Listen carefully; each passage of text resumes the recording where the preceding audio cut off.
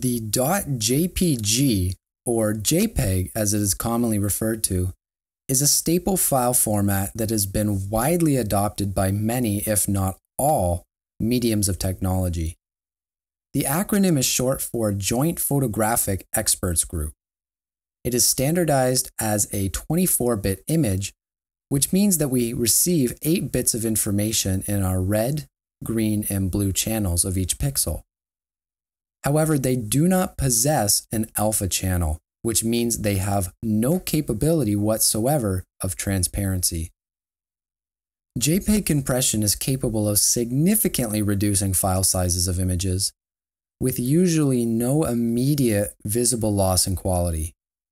However, it is important to remember that because a JPEG uses lossy compression, some image quality will be lost during the compression process. Over time, this can result in some less than stellar looking images. Advantages of the JPEG file format are that it allows for heavy compression to drastically reduce file sizes, with no immediate visible quality loss.